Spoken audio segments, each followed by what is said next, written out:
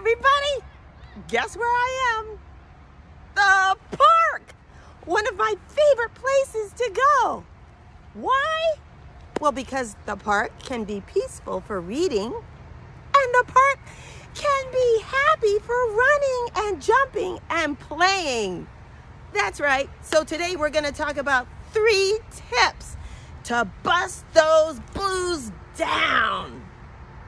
Number 1, get moving. The park is a great place to do that. I call it the biggest yard ever. So get to the park and have some fun. Get moving. One of the ways you can move at the park is my favorite thing to do, skipping.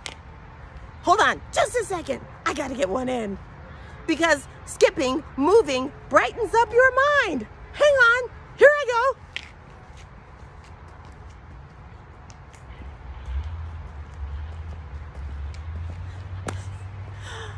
Already, I feel a little glow spark happening. So when you skip and when you move, you send those signals to your brain. Those happy sparks happen. And we want to get those blues gone, right? So number 2, when you're feeling down, try this.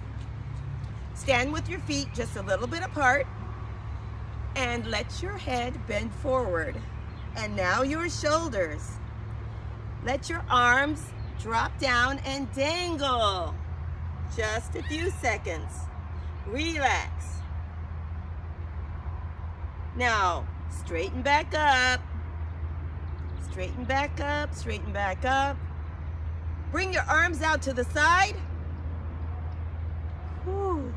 And now up to the sky and lift your head up.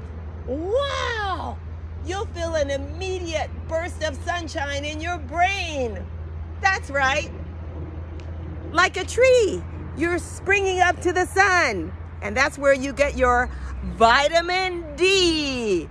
That's the 3rd thing. Vitamin D.